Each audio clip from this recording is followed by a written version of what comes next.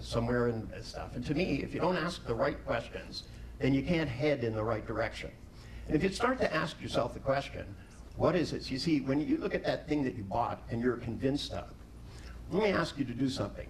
Make a picture in your mind in the same place of yourself leaving here in 3 days, being more confident, being able to suddenly motivate yourself easily. We're going to teach you things about how your brain works and how other people's brain works. Because it's not enough to persuade other people. You have to start with yourself. You have to persuade yourself that if you have a few tricks up your sleeve, that you'll be able to change the way in which you speak, the speed at which you speak, the tone at which you use.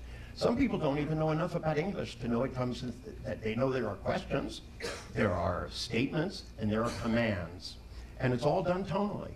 So you can embed commands inside of language so that when you tell people, well, by now, you're probably ready to look at these contracts.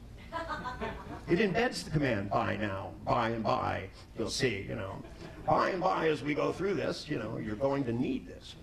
I always like to start people off in things by asking them to think of something that they were absolutely sure they wanted, absolutely convinced was a good idea.